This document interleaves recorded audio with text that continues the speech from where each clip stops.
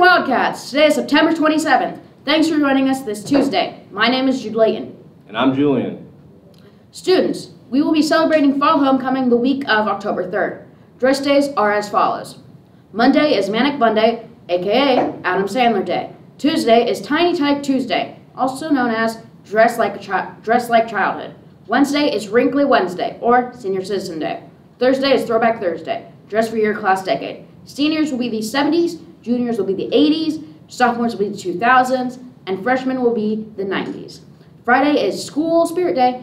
Dress in black and gold. Show your spirit and join in on the fun.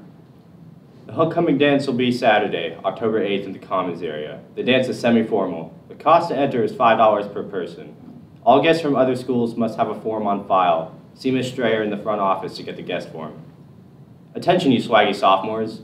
If you are not able to purchase a homecoming shirt through email, please bring $50 to Ms. Doublecourt in B14 next Thursday. Seniors, you should have an email with a link to order shirts for homecoming.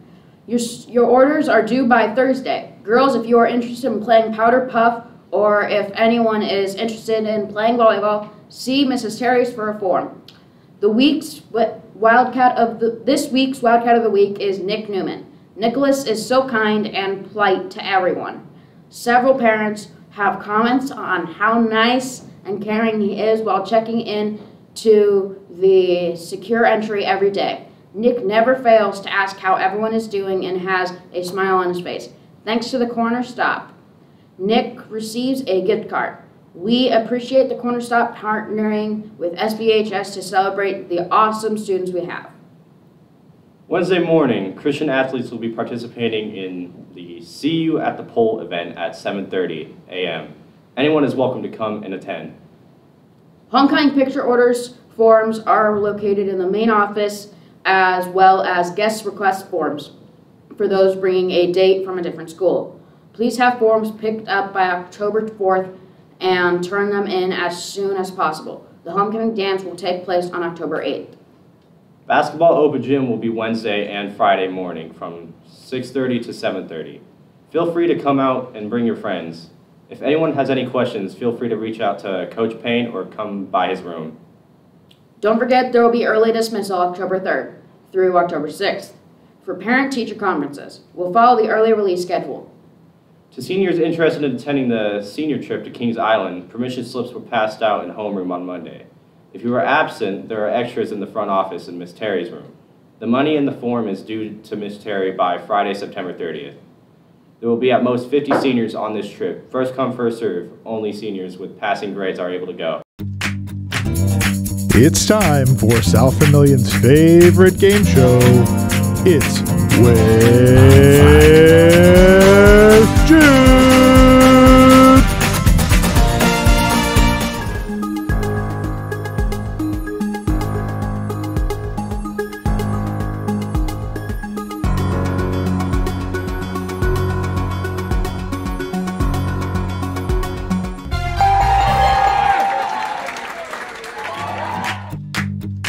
Thanks for joining us. Tune in next week.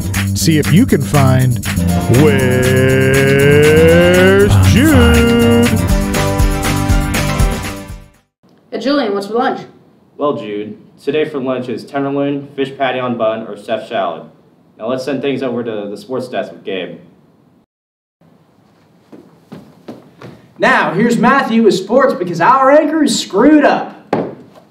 On Saturday, the boys' tennis team traveled to Fountain Central to compete in the WRC Championships. Competing in the championships were Jay Skinner, Nolan Hamilton, Tucker Higgins, Grayson Schultz, Nick Waugh, Luke Ginn, and Walter Beardsley.